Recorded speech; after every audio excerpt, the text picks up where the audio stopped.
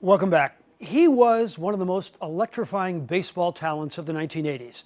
Darryl Strawberry was the first pick in the draft because he was a 6'6", 200-pound athlete who could run and hit balls 400 feet.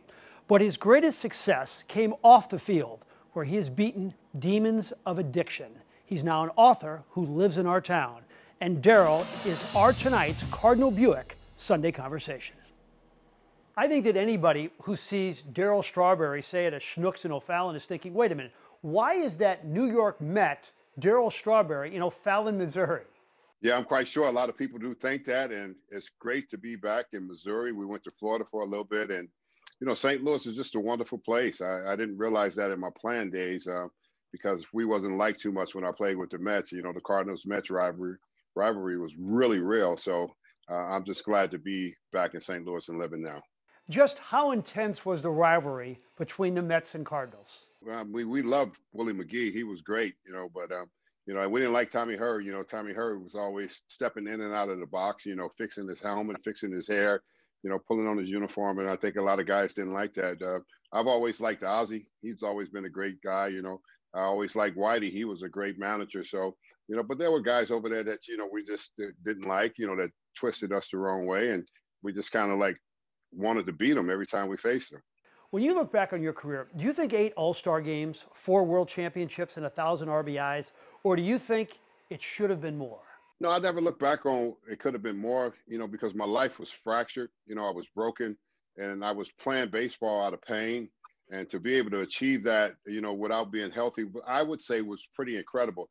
If it was the healthy me, yes, there probably would have been more, but I can't look back and say that because my life would take a turn for the better, through my darkest nights of my life, of who I was and everything, to be able to come to a place and be sitting here today and be the man I am today. I don't know if I would have ever been the man I am today had I played a long career and made more money. I probably would have thought I really had it all and would have never found the love of Jesus in my life. To fully appreciate where you are now, let's remember where you were. You woke up every day of your childhood with a father who said you would never amount to anything in your life. And finally, one day, you had to stand up to him. Yeah, it was another drunken night, him coming home and being abusive to our mother. And we just woke up and my brother Michael said, why don't you get out here and leave us alone? He pulled out a shotgun, said he was going to kill the whole family. Me and my brother Ronnie went into action. Ronnie grabbed the butcher knife. I grabbed the frying pan. And my mother looked at us, and she was a little lady, and she looked at us like, get out of this house. And she wasn't playing, and we knew she wasn't playing. And she made us get out, and I realized there that it could have been a tragedy in my life before I ever put the uniform on. Then at the end of his life, you go to him and ask for forgiveness. Tell me about that.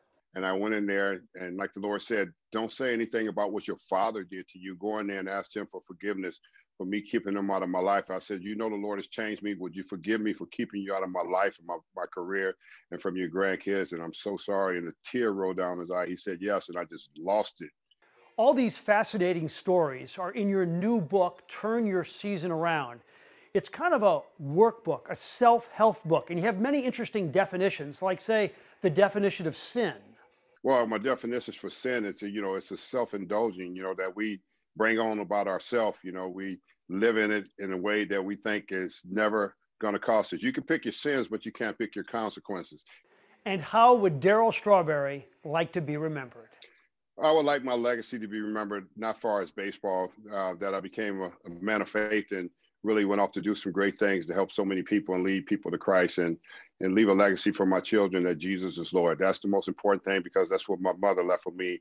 And I think that's why I'm sitting here today, Frank, because of my mother's prayers.